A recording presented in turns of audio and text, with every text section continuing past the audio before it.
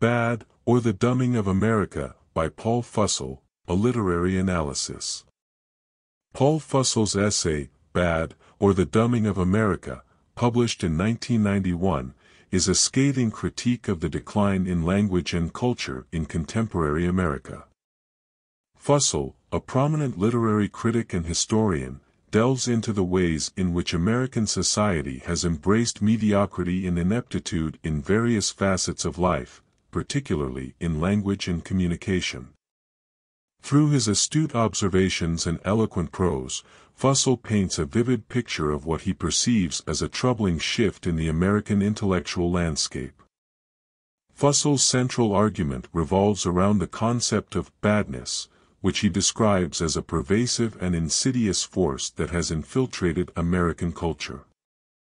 He suggests that the quality of language and communication has significantly deteriorated, leading to a lack of precision and clarity in everyday discourse. Fussell laments the growing prevalence of colloquialisms, clichés, and slang, which he views as symptoms of intellectual laziness. He believes that this linguistic deterioration reflects a broader trend of anti-intellectualism in America.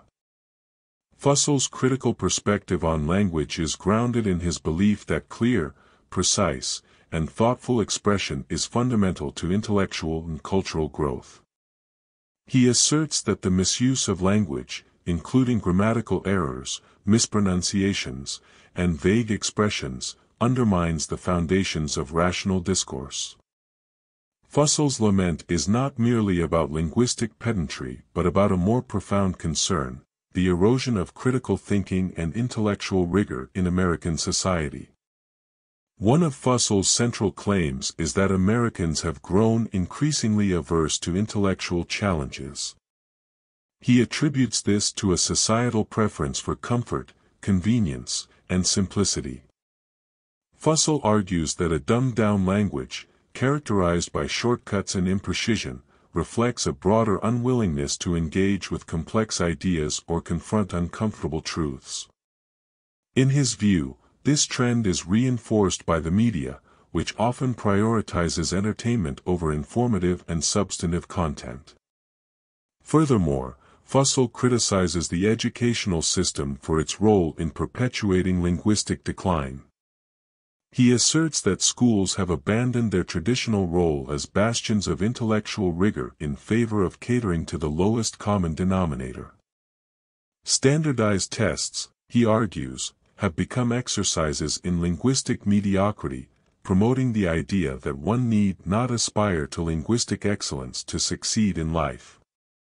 He also bemoans the growing popularity of how-to books, which, he contends, contribute to a culture that values practicality over intellectual curiosity. In addition to language, Fussell discusses the decline of intellectual pursuits, such as reading, as symptomatic of the badness he criticizes. He laments that contemporary culture is increasingly characterized by a preference for short, easy-to-digest content.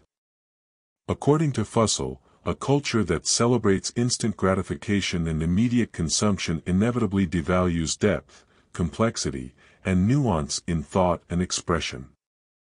Fussell's critique extends to the realm of politics and public discourse. He argues that the language used in political campaigns and debates has become increasingly manipulative, relying on vague promises, emotional appeals, and sensationalism rather than rational argumentation in substantive policy discussions. He sees this as a reflection of a culture that prioritizes image over substance and one-liners over in-depth analysis.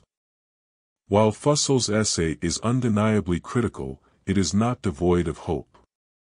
He believes that the decline he describes is reversible, provided that individuals, educators, and society at large recognize the importance of clear and precise language.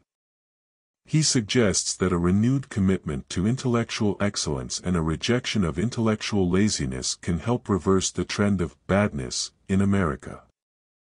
In conclusion, Paul Fussell's Bad, or the Dumbing of America, is a passionate and thought-provoking critique of the decline in language and culture in contemporary America.